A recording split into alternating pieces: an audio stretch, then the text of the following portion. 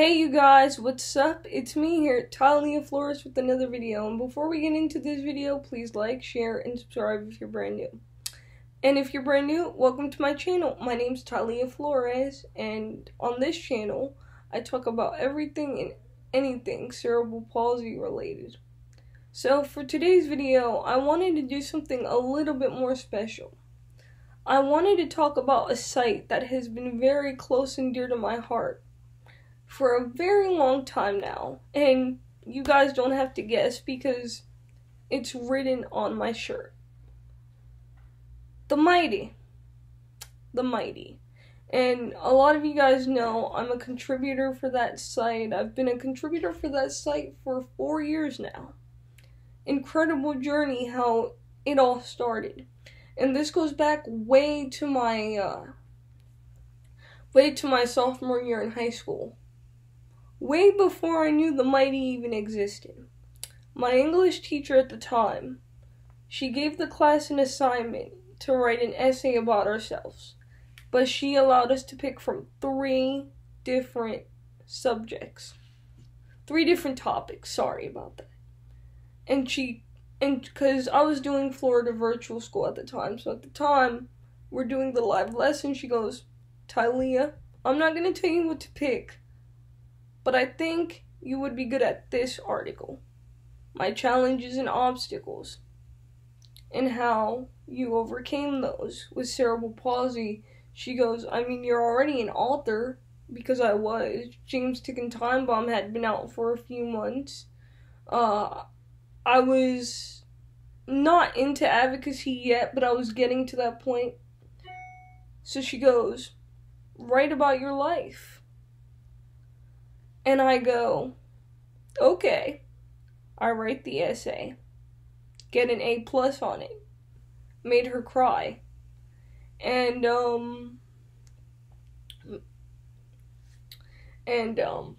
I published it to one of my old poetry sites.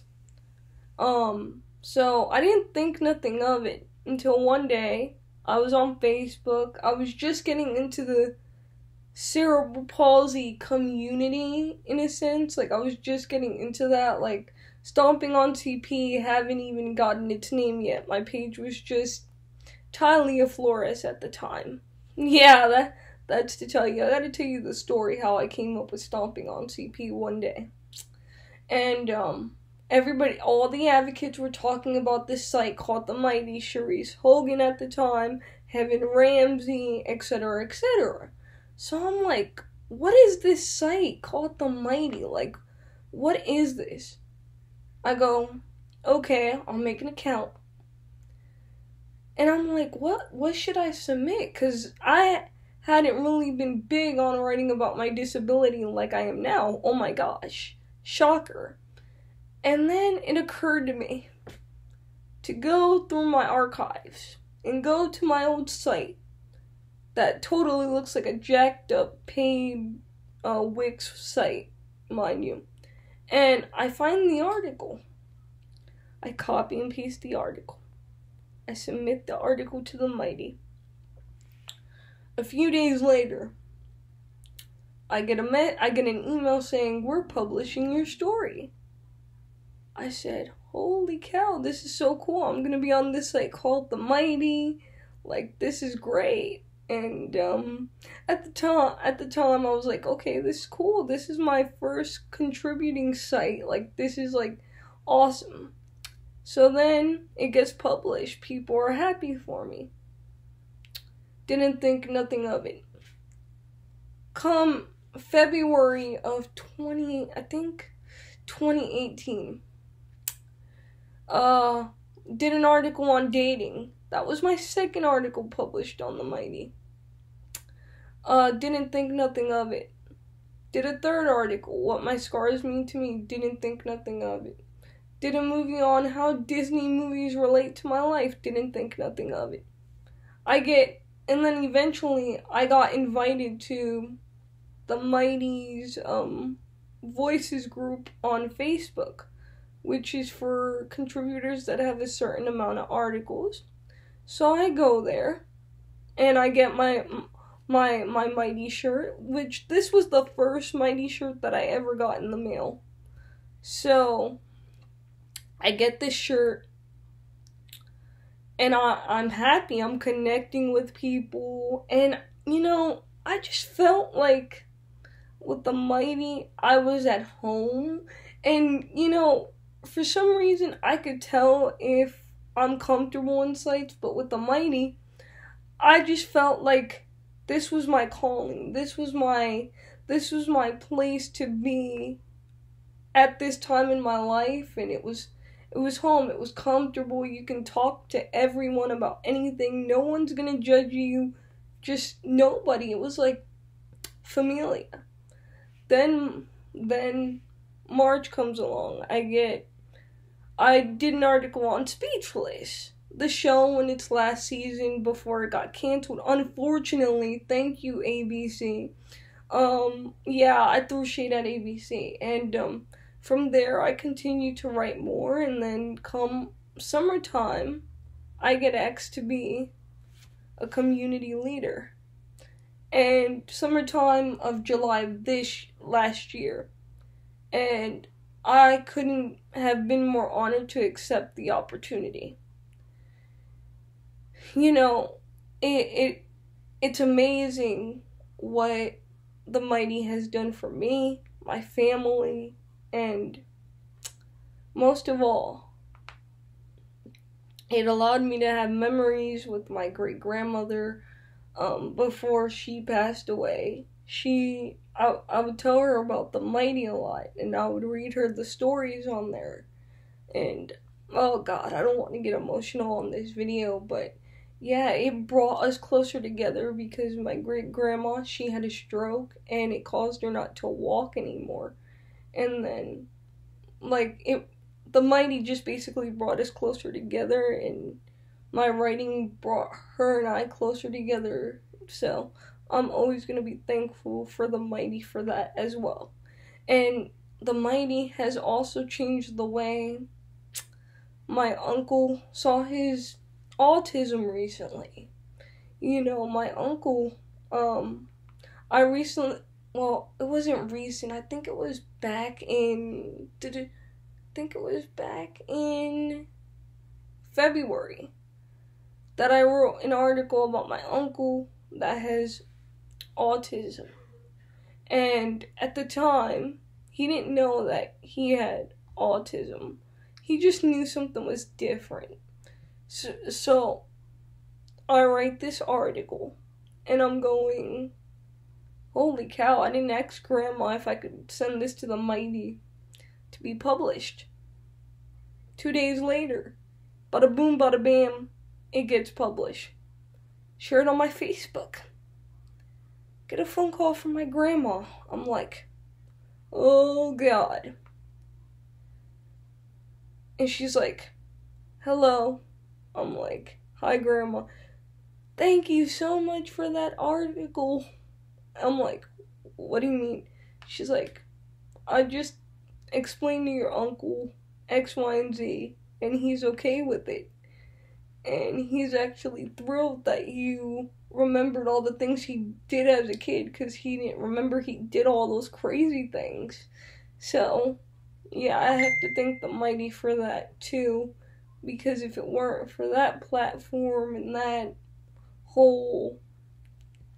whole staff and Mike Porch creating the platform like he has, I don't think I would have been able to write that article in its best entirety. Yeah, so back to what I was saying. So yeah, the Mighty has opened a lot of great doors for me. It has given me a lot of opportunity, and every day that I log on to the Mighty, it's a sense of happiness, joy. Like, it doesn't necessarily really matter if I'm having a bad day. I could just go on my Mighty app on my phone and be like, oh, let me see what's published today, or let me see what the rest of the community is doing, or let me give out a helping hand, or let me try to make someone's day, because we all need to give somebody a smile every now and then, right?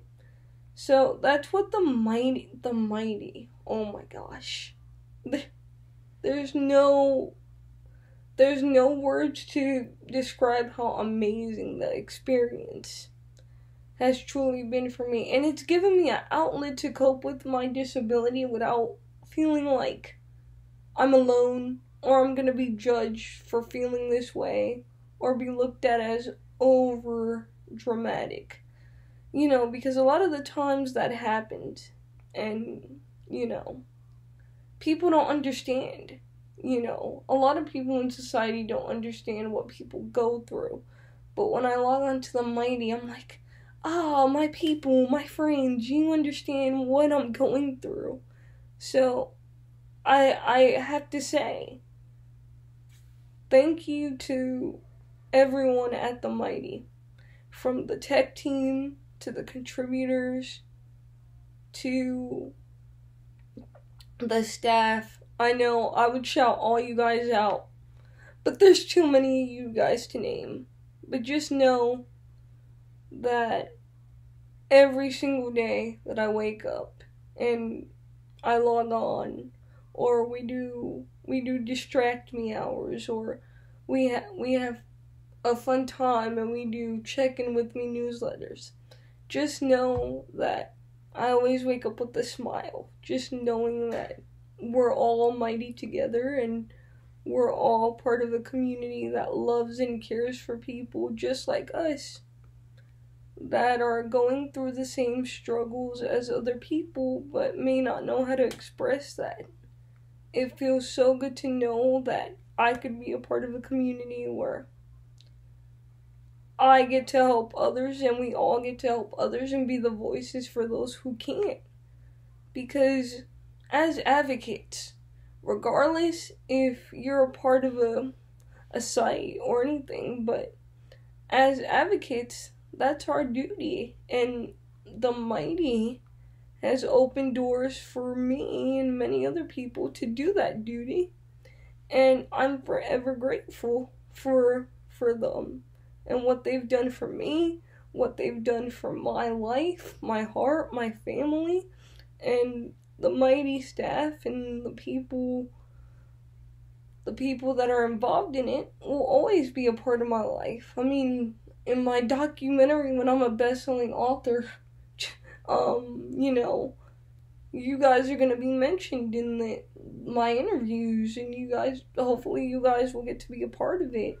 And hopefully one day I get to be a part of the mighty staff and what you guys do. Because honestly, I strongly believe in your message and what you tell people. We're all in this together. Together we're mighty strong, and that's what people in the disability community need to remember. And the mental health community, and etc., etc. Even if you don't have a disability and you have something else and you want to write about it, go to the mighty. The mighty's helped me in a lot of ways. I've said it in several articles, several interviews. The mighty changed my life and the way I look at things as a person with a disability now. Before the mighty came along, there was never really a site that resonated with me that I can go on and I could be like, hey guys, what's up? This is me. This is Tylea. This is my story. I'm sticking to it. But when I found the mighty, I felt like I could finally do it and not be ashamed of my story. Like I was hiding behind a mask, not fully wanting to accept my disability. And for that too, I thank the mighty. There's a lot of things that I can thank the mighty for. Like you guys giving me some of the greatest memories, some of the greatest friends. Kelly Douglas, Megan Gosselin, in particularly. So I love you guys, and you guys will always be close and dear to me. Over and out. And I just want to say, if you guys haven't logged on to the Mighty and checked it out, please do. They have plenty of good resources that could help you support, love, and guidance. And most of all, they'll give you the reminder to keep going. So, anyway, you guys, this is Talia Flores here, over and out.